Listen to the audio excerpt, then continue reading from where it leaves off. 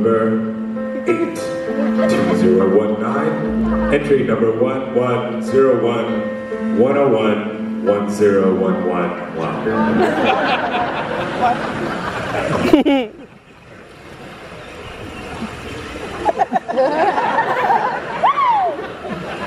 Dear Diane, the winds have calmed and the storm is over, but not much is left of our ship. We've been stranded here for days with no sign of help. Worst of all, I've had the theme song from Frozen stuck in my head. I cried so hard during that movie. We've been exploring our surroundings on this mysterious island, full of danger and wildlife, scavenging for supplies, food, and coffee. Everything was destroyed in the shipwreck, except for these ridiculous blue uniforms. And our lucky red hats. Fortunately, some of the natives here seem to be also wearing red hats. You know, I do look great in blue. Drew says it highlights my eyes. Apparently we've shipwrecked on the distant shores of Napa, California.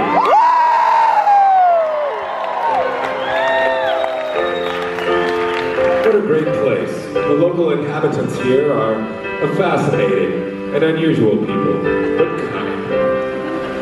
Napa is a well-known agricultural center with a rich heritage in the grape juice department.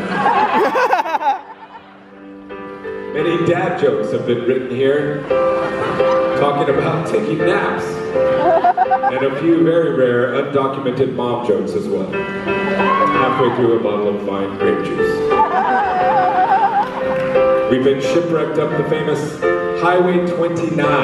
How did we get shipwrecked so far inland? Where was I? Apparently there are many celebrities from this area, including Merlot, Cab Sav, and Rosé. And after all that, you'll be ready for a nap. Ironically, this shipwreck has reminded me of all that we have to be thankful for.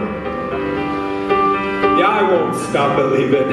After all, it's the storm that makes a man. Our brotherhood of hope has been forged in the tempest of life. And many of our songs come from the shipwreck and broken places. I know that together we will make it through these treacherous waters, and furthermore, if I'm going to be stranded on this island, there's no crew I would rather have than my band of brothers, my compadres, my friends, Quartermaster Tim Foreman, Bosun Chad Matthew Butler, Skipper Jerome Fontanillis, First Mate Drew Shirley,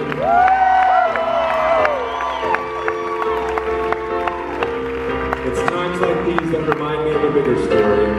Until tomorrow, your navigator, John Foreman.